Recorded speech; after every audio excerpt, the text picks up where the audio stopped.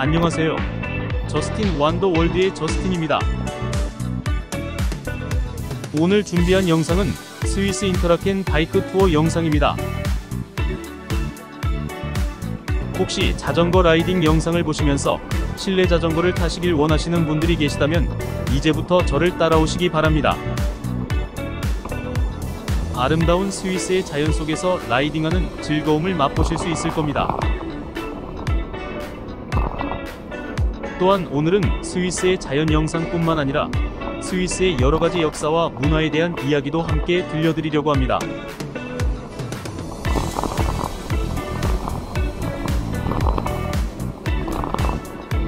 오늘 라이드는 저와 제 아내 그리고 저의 두 아들과 함께 했습니다.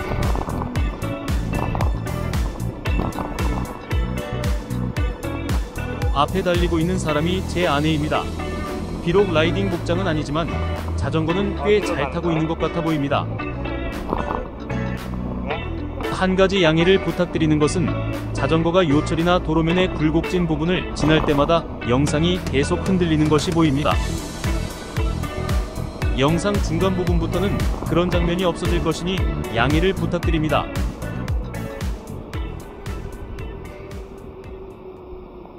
오늘의 자전거 라이딩 코스는 인터라켄에서 브리엔츠 호수의 이젤발트 마을까지입니다. 아니야, 근데 나 스피드가 5밖에 안 가. 스위스의 인터라켄은 튠 호수와 브리엔츠 호수 사이에 있는 관광도시인데요.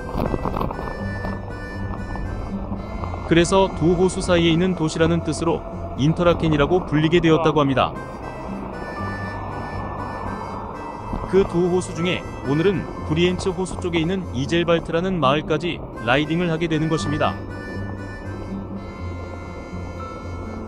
스위스 여행에 대해 관심이 있으신 분들은 이젤발트라는 마을에 대해 많이 들어보셨을 텐데요. 네, 그렇습니다. 바로 사랑의 불시착이라는 드라마로 인해 유명해진 마을입니다. 그 이젤발트에 대한 이야기는 영상 뒷부분에서 다시 말씀드리도록 하고 지금은 자전거 렌트에 대해 좀 말씀드리려고 합니다. 인터라켄에서 자전거를 타고 브리엔츠 호수 쪽으로 가실 때에는 가능하시다면 이 바이크를 빌리시기를 추천드립니다.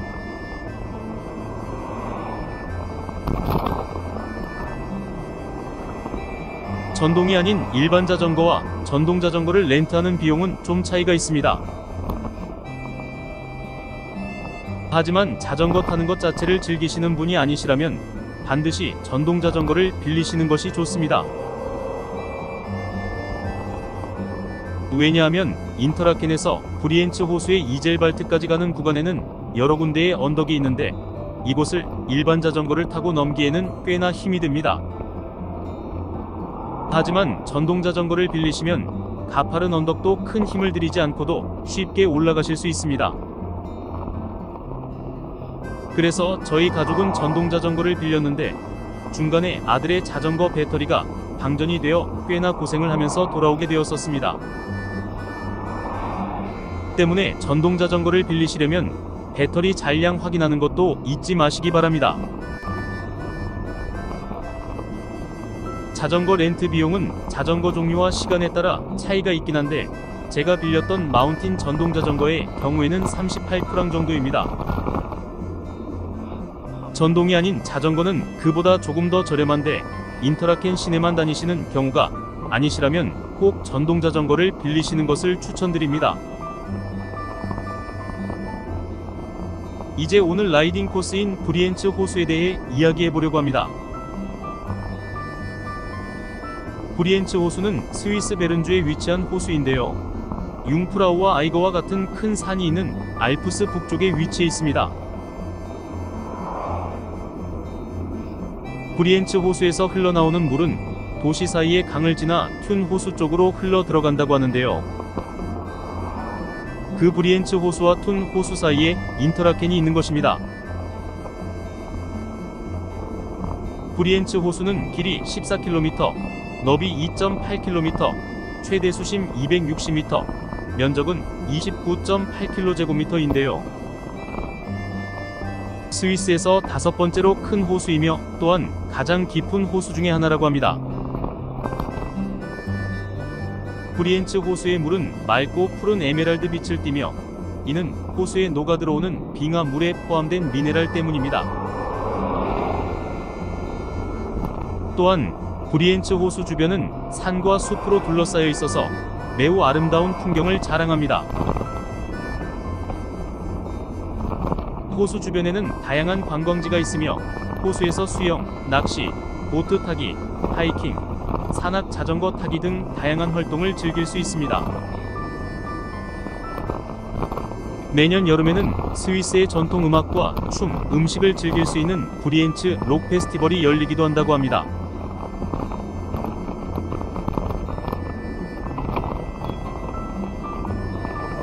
이제 어느 정도 인터라켄 시내를 벗어난 것 같은데요.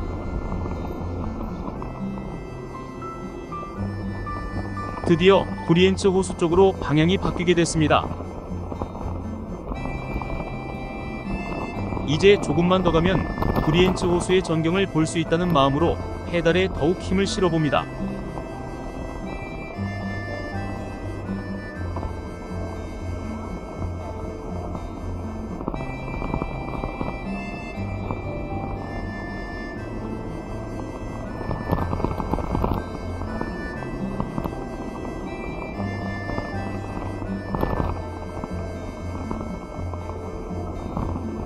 자전거를 타고 가는 길에 만나는 산과 스위스 마을의 집들의 모습이 참으로 아름답게 보입니다.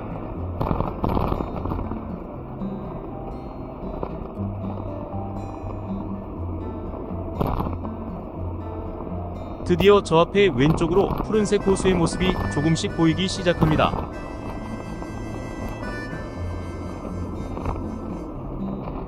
드디어 호수까지 다 왔습니다.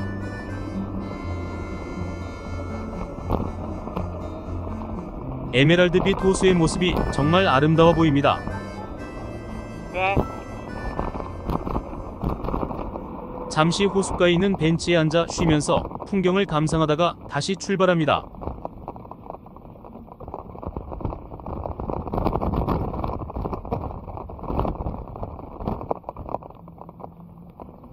이렇게 상쾌한 날씨에 브리엔츠 호수의 이런 자연 풍경 속에서 즐기는 자전거 라이딩은 정말이지 환상적입니다.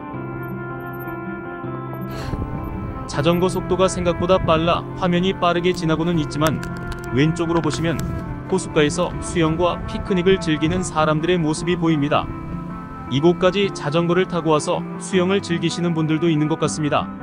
정말 평화롭고 아름다운 광경입니다. 인터라켄을 방문하시는 분이 계시다면 브리엔츠 호수 자전거 투어를 꼭 해보시기 바랍니다.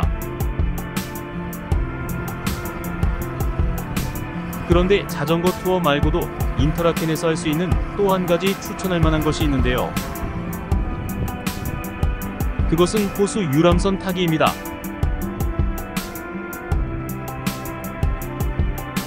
인터라켄의 호수 유람선은 스위스 패스가 있는 경우에는 무료이기 때문에 인터라켄에 오시면 꼭 한번 타보시길 추천드립니다.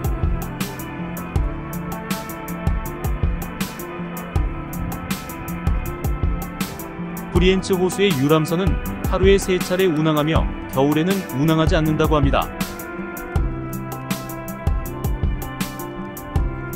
유람선을 타는 비용은 구간에 따라 다르긴 하지만 2등석을 기준으로 대략 30에서 40프랑 정도라고 합니다.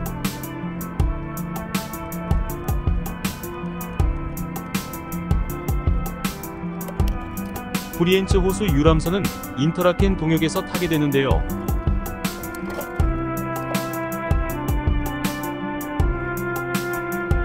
그곳에서 브리엔츠 선착장까지 가는데 걸리는 시간은 약 1시간 10분 정도 소요된다고 합니다. 저는 시간 관계상 브리엔츠 호수 유람선을 타보지는 못했는데요.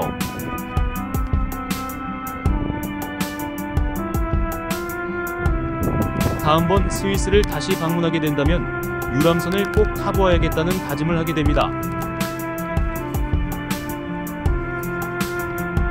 이런 아름다운 호숫가에서 수영이나 일광욕을 즐기는 스위스 사람들을 보고 이런 생각이 들었는데요. 이런 천혜의 자연 속에서 자전거나 수영 또 여러가지 액티비티들을 즐길 수 있는 스위스 사람들은 정말 복받은 것 같다는 생각을 해봅니다.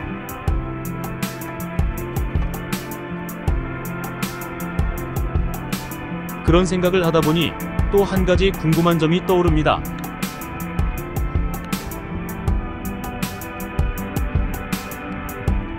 이렇게 산으로 둘러싸인 산악지형 속에 살고 있던 스위스 사람들은 어떻게 자신들의 나라를 어느 나라 부럽지 않은 부자 나라로 만들 수 있었을까요?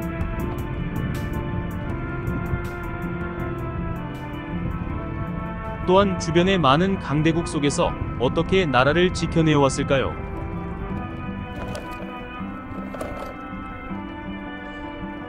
여러가지 이유가 있겠지만 스위스를 지금의 부국 스위스로 만든 핵심적인 요소가 있다면 그것은 바로 스위스의 용병산업이었습니다.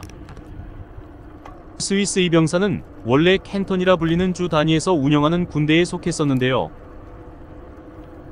그 당시 기준으로 별다른 천연자원이 없는 나라에서 태어난 스위스 국민들은 자신들의 나라를 위해 다른 나라의 용병으로 살아가는 삶을 선택하게 된 것입니다. 15세기 이러한 스위스 용병들은 군주를 위해 죽음을 두려워하지 않고 싸우는 용맹한 전사로 명성을 떨쳤습니다. 프랑스 혁명 때 전멸할 때까지 루이 16세를 지켰던 것은 아주 유명한 이야기이기도 합니다. 또한 지금도 바티칸의 로마 교황청을 지키는 것도 스위스의 용병입니다. 이런 유명세 덕분에 16세기부터는 외국 군주들이 스위스 군인들을 용병으로 활용하기 시작했습니다. 1701년 스위스 용병은 54,000명이었는데 그 가운데 25,000명은 프랑스, 11,000명은 네덜란드에 속해 전투를 벌였습니다.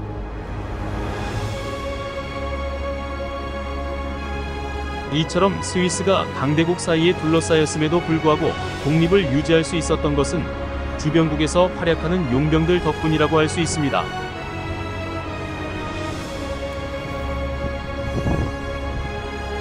왜냐하면 스위스 용병들은 당연히 자국을 공격하지 않을 것이기 때문이었습니다.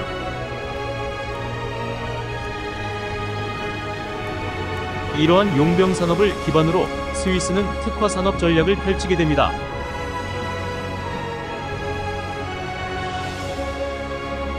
스위스처럼 산과 호수가 대부분인 작은 나라에서 모든 산업을 발달시키기는 어려운 것이 사실입니다.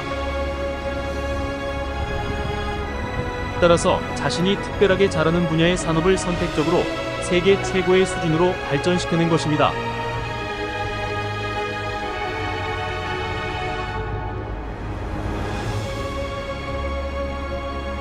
이런 전략의 역사를 가장 잘 반영하는 것이 바로 가장 오래된 역사를 자랑하는 시계 산업입니다. 16세기에 이미 스위스와 프랑스 국경 지역에는 보석 세공과 같은 정밀 수공업이 발달해 있었습니다. 종교 개혁으로 검소한 삶의 패턴이 자리 잡고 사치품에 대한 사회적 비난이 거세지자 스위스인들은 보석을 떠나 근면한 삶의 상징인 시계를 만들기로 생산 전략을 바꿨습니다.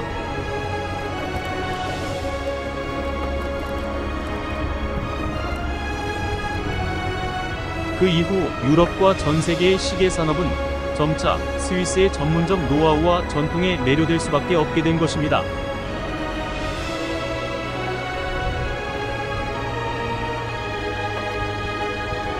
또한 19세기 이후부터 유럽인들의 세계관에는 커다란 변화가 생겼는데 그것은 바로 스위스 알프스와 같은 아름다운 자연 속에서 맑은 공기를 마시며 휴양을 즐기는 관광과 레저 산업이 유행하게 된 것입니다.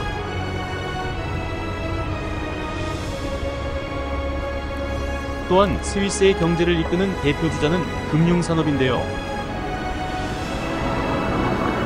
스위스 은행들은 18세기 초부터 손님의 비밀을 보장하는 정책으로 성장했고 오늘날까지도 그 명성을 자랑하고 있습니다. 한때는 나치 정권이나 제3세계 독재자들과의 관계로 비난의 대상이 되기도 했는데요. 하지만 여전히 세계 국제 자산의 25%를 관리할 정도로 경쟁력을 자랑하고 있기도 합니다.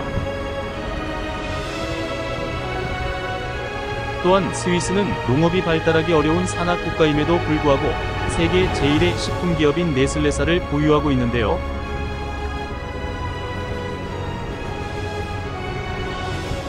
무엇보다 개방적인 나라였기에 외국인이 결정적인 역할을 할 수 있었습니다.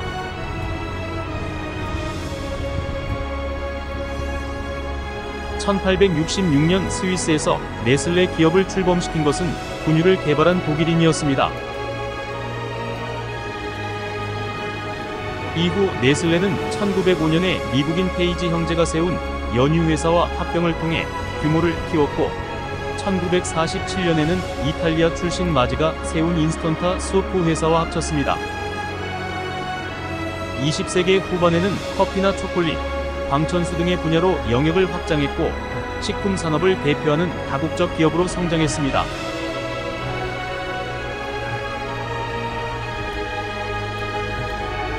어쨌든 스위스라는 나라의 세계 최고 수준의 경제력은 여전히 미스테리인 것이 사실입니다. 인류 역사를 통틀어 바다가 없는 땅에 갇힌 나라이자 산악에 위치한 국가가 구국으로 부상한 경우는 찾아보기 힘듭니다.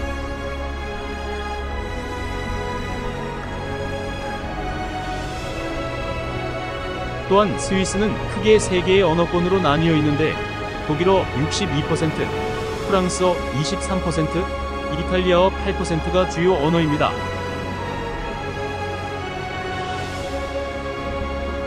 하지만 이처럼 다양한 언어를 쓰는 사람들이 하나의 민족과 하나의 국가로 똘똘 뭉쳐있는 것입니다.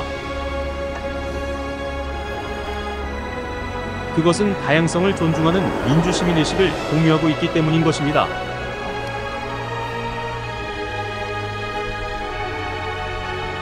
스위스는 작은 나라임에도 불구하고 많은 언어와 종교를 가지고 있을 뿐만 아니라 정치적으로도 26개의 꽤 많은 주들로 구성되어 있습니다.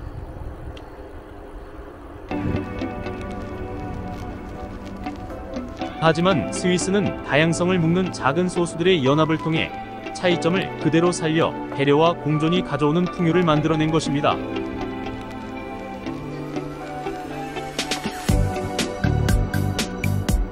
빈곤 때문에 타국의 전쟁 용병으로 살아가야 했던 스위스는 20세기 들어 최고의 부유한 나라로 발전하면서 주변의 노동력을 끌어당기는 중심지가 되었습니다. 외국 출신의 인구 가운데 60% 정도는 이탈리아, 독일, 유고슬라비아, 알바니아, 포르투갈, 터키 등에서 왔습니다. 취리기에는 2만여 명의 독일인이 근무하는데 이들 가운데 상당수는 전문 인력이다 보니 독일 같은 선진국이 두뇌 유출을 걱정할 정도라고 합니다.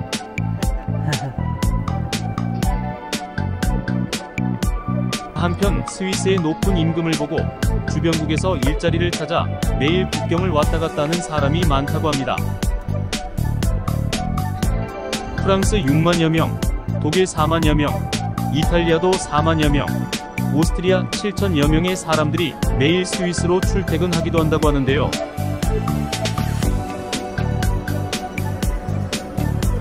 이들은 물가가 낮은 본국에 살면서 국경을 넘어 출퇴근하는 일일 이민자라고 할 수 있는 것입니다.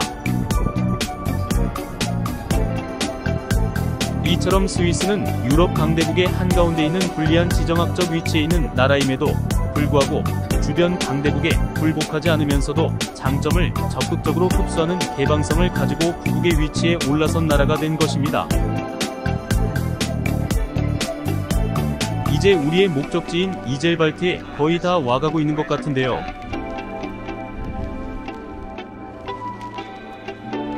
길 오른쪽 표지판에 이젤발트라고 써 있는 것이 보입니다.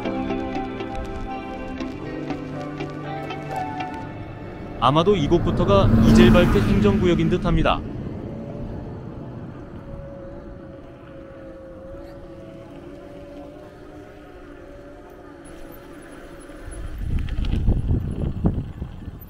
여기서부터는 이젤발트 부두 쪽으로 쭉 내리막길입니다. 정말 멋진 전경인 것 같습니다. 이젤발트는 넷플릭스 드라마 사랑의 불시착이 방영되기 전까지는 잘 알려지지 않은 조그만 마을이었습니다.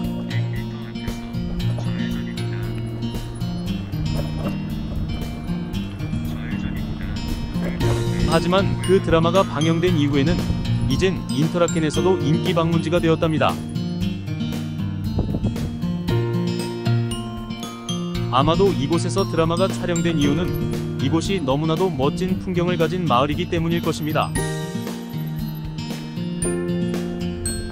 하지만 이젠 너무나도 많은 관광객이 몰리는 바람에 이젤발트가 몸살을 앓고 있다고 하는데요. 지난해부터 아시아 국가들의 해외여행이 자유로워지면서 이곳을 찾는 관광객들이 부쩍 늘었기 때문이라고 합니다. 스위스 현지 언론에 따르면 2022년 약 40만 명이 이곳을 찾았다고 합니다. 지난 여름에는 매일 최대 20대의 버스가 도착해 교통체증을 일으켰다고 하니 그 인기가 실로 어마어마하다는 것을 느낄 수가 있습니다.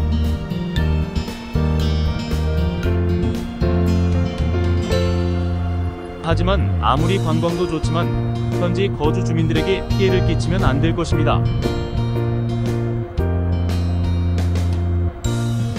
브리엔츠 호수를 바라보며 자전거를 타고 내리막길을 내려가는 기분은 정말 말로 표현할 수 없을 정도로 좋은 것 같습니다.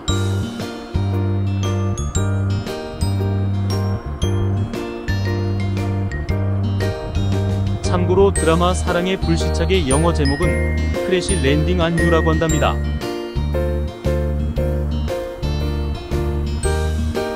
구글맵으로도 이곳을 찾아보면 크래시 랜딩 안 유 필름밍 로케이션이라고 나와 있습니다.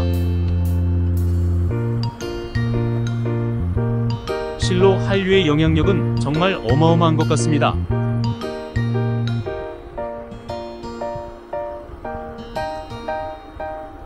계속 내려가면서 잠시 풍경을 감상하겠습니다.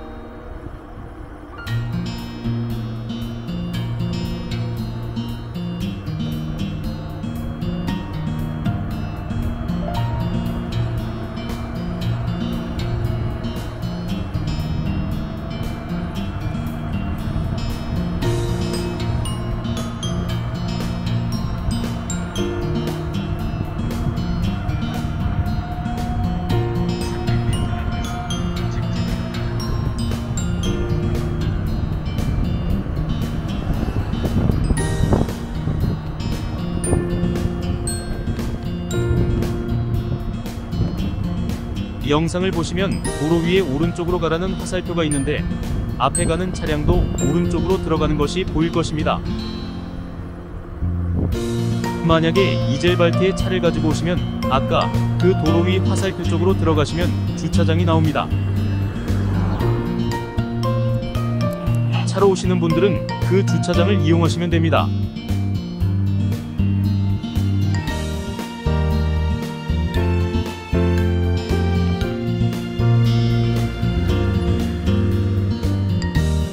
저는 길을 잘못 들어서 여기서 유턴했습니다.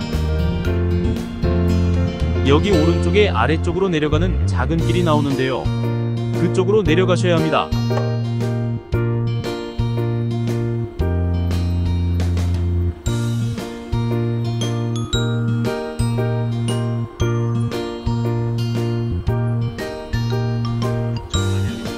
이젤발트의 아래쪽 마을의 사이를 지나고 있습니다.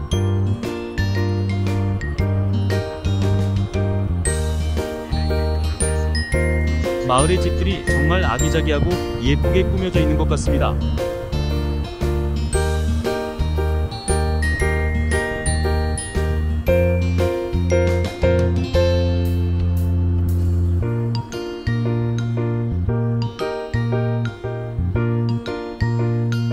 드디어 이젤발트 부두에 도착했습니다.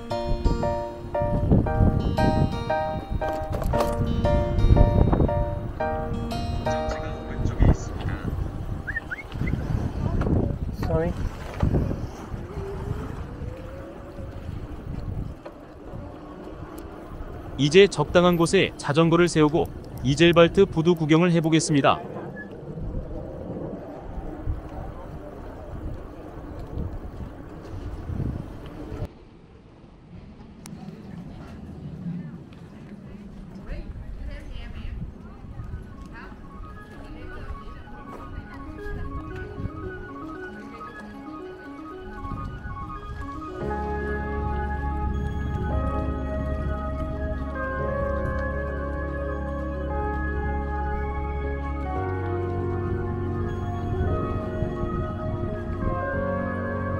역시 이곳은 사랑의 불시착 드라마의 영향으로 동양인 관광객들이 더 많은 것 같습니다. 영상 왼쪽 아래로 잠깐 보였던 나무로 된 작은 나루터가 드라마에서 이정혁이 피아노를 치던 곳입니다. 드라마에서 윤세리는 그 앞쪽 호수를 가로지르는 유람선을 타고 오다가 이곳에 다다르러 나루터 위에서 피아노를 치는 이정혁을 보게 되는 장면이 나옵니다.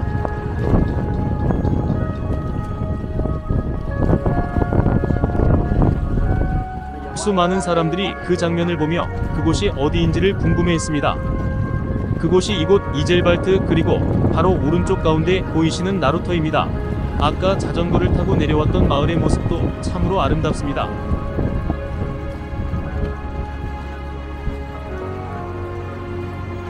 푸르른 산과 에메랄드처럼 빛나는 호수의 조화는 그야말로 이 마을의 진가를 보석처럼 드러내어주는 것 같습니다. 이제 다시 자전거를 타고 이젤발트 호숫가 쪽 마을 구경을 하러 갑니다.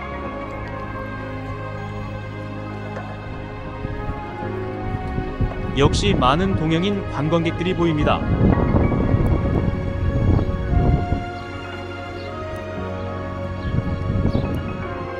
버스를 타고 단체 관광을 오신 분들도 계시는 것 같습니다.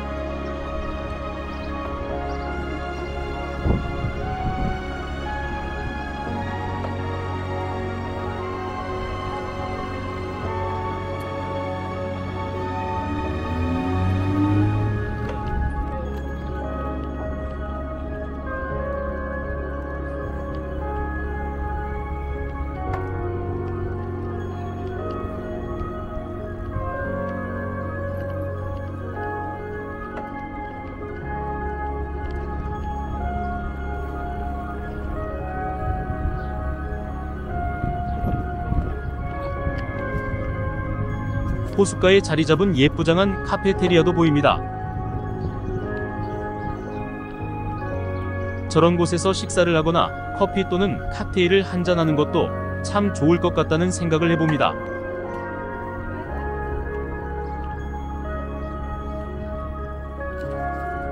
마을을 도보로 걸으며 관광하고 있는 사람들의 모습도 보입니다.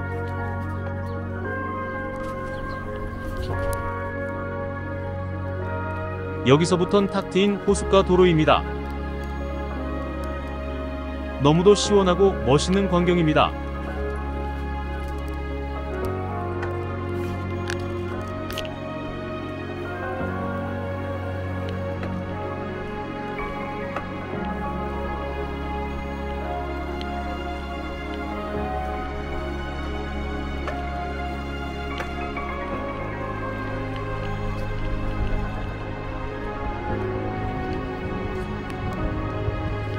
작은 벤치에 앉아 자연을 감상하고 힐링하고 있는 사람들의 모습도 보입니다.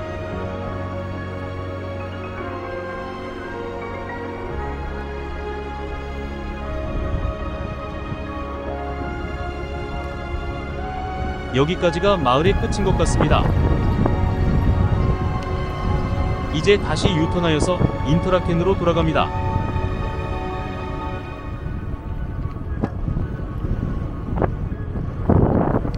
저 앞 오른쪽으로 멋진 예성의 모습이 보입니다.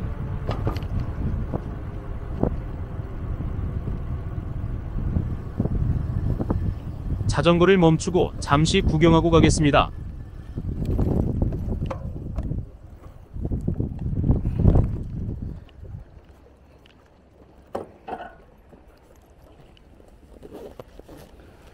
지금은 재활센터로 사용되고 있다는 예성의 모습이 정말 멋있습니다.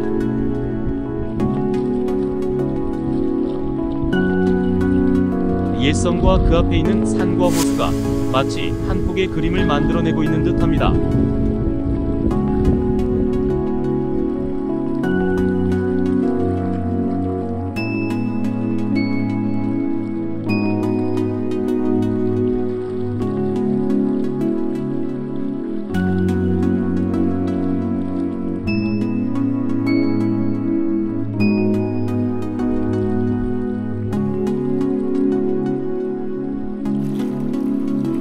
성의 모습을 좀 더 자세히 클로즈업 해봅니다. 역시 멋지고 예쁩니다.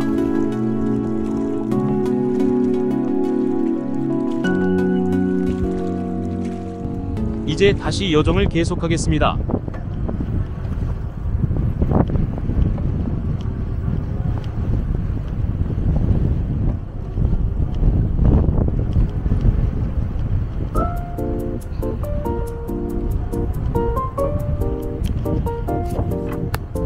아름다운 마을, 아름다운 호수와 함께 살아가는 사람들의 모습들도 아름다워 보입니다. 하늘에서 비추어 내리는 햇살도 그 아름다움에 한몫을 거들고 있습니다.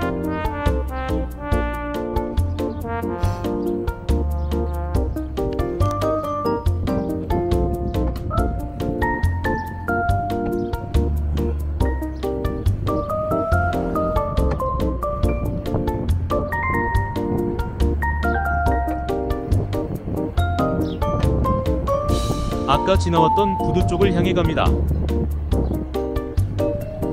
그 사이 사람들이 더 많아진 것 같습니다. Sorry.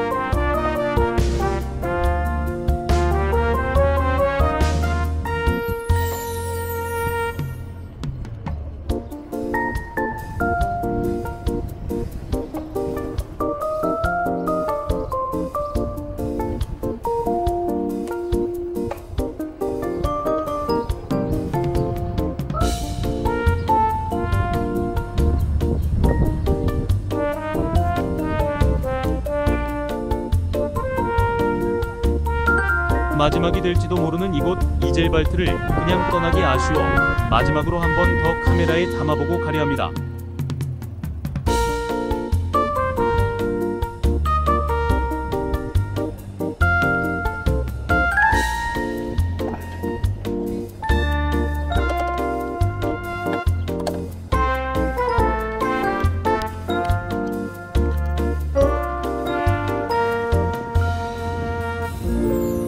이제 이 순간을 끝으로 이젤발트와 작별 인사를 하고 떠납니다.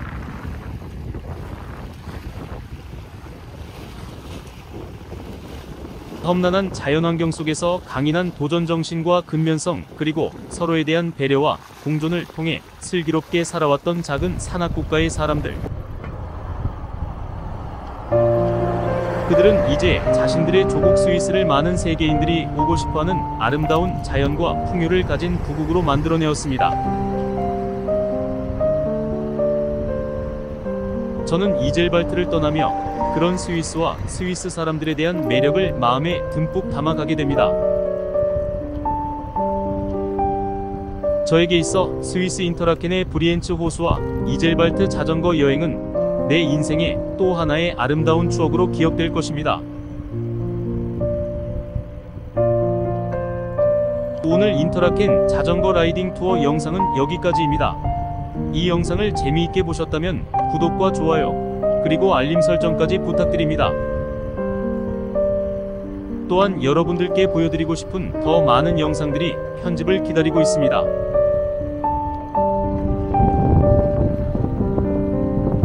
저도 더 열심히 편집도 편집해서 더 좋은 영상으로 여러분들을 찾아뵐 것을 약속드립니다. 시청해주셔서 감사합니다.